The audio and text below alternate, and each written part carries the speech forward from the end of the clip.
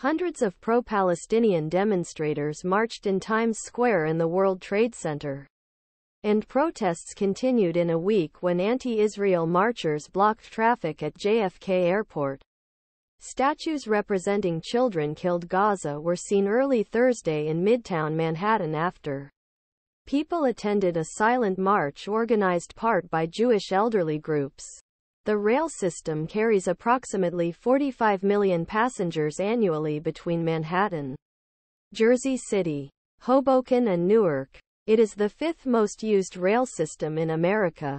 Hundreds of pro-Palestinian demonstrators marched through Times Square and then through Zuccotti Park toward the World Trade Center on Thursday. There were dozens of police officers trying to keep the peace at both marches, while pro-Israel protesters also made their voices heard. It is not yet known whether there have been any arrests or injuries due to the demonstrations.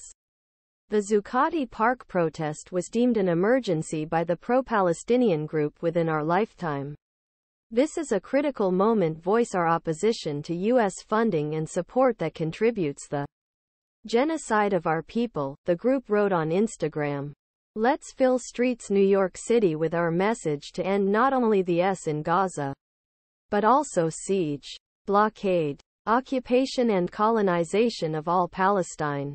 They described Thursday afternoon's march as an attempt to move New York City for Palestine, stating that they are a Palestinian-led community organization.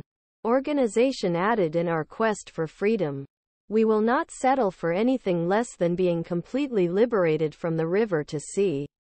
Statues representing children killed Gaza were seen early Thursday after people took part in a silent march midtown Manhattan. Statues representing children killed Gaza are seen after people took part in a silent march midtown Manhattan. Protesters dressed black and carrying shrouded dolls hold a silent demonstration for children killed in Israel's offensive Gaza. Pro-Palestinian demonstrators march to demand a ceasefire. Zuccotti Park protest deemed emergency by pro-Palestinian group Within Our Lifetime, according to New York City Mayor Eric Adams. More than 500 demonstrations have been held across the city since the October 7 Hamas terrorist attack in Israel that killed 1,200 people.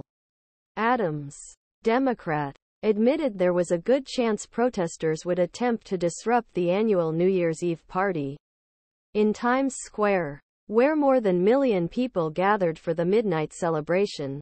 Katie Unger, one of the protesters, touched on preparations for the celebration in a post on X as she walked. They're getting ready to celebrate New Year's Eve in Times Square.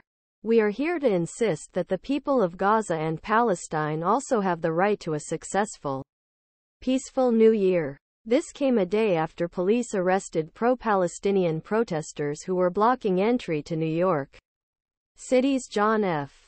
Kennedy Airport on one of the busiest travel days of the year. Passengers were forced